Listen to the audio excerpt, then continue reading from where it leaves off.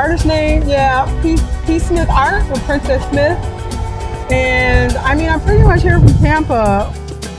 I like to create realistic images that are positive, give positive representation for melanated people. You know, that smile that I got, that I felt, that warmness that I felt when I looked at the image, I knew that that would be an impactful piece to put on canvas or on a wall. For me as an artist, it's important for me to paint the images that I feel can be inspirational and that I feel can uplift the people. But when you actually have people driving by, honking and yelling things out, like that touches my heart, that makes me feel good. That's what being an artist is about.